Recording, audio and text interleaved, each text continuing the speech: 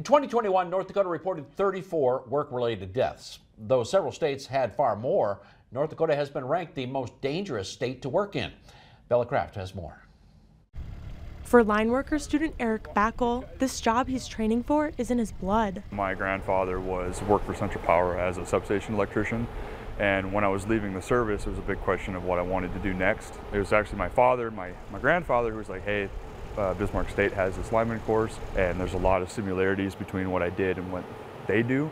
So it just seemed too perfect. Line working is listed as one of the most dangerous jobs in the nation, but Backel says that doesn't worry him, since he says he's being taught to take the job slowly, using all the safety precautions he's learning. Speaking for some of my coworkers, it's something you just don't think about. You know, we're here to do a job. According to Atticus, a law firm that focuses on workplace safety, North Dakota has the most OSHA-related fatalities in the nation, at 1.7 per 100,000 workers. AFL-CIO State President Landis Larson says it is a problem. Their odds are definitely higher in North Dakota getting injured or killed on the job.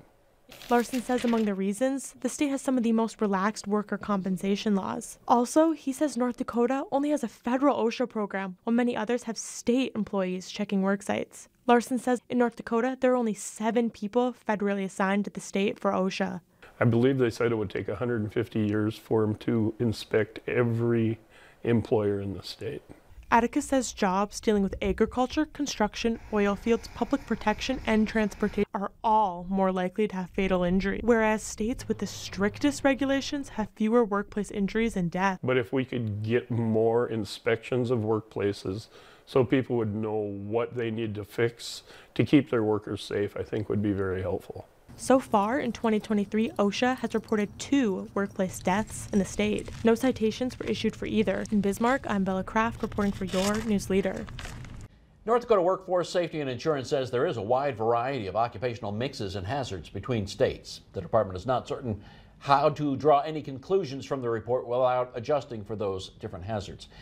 WSI says that offers safety programs, grants, and services for employers.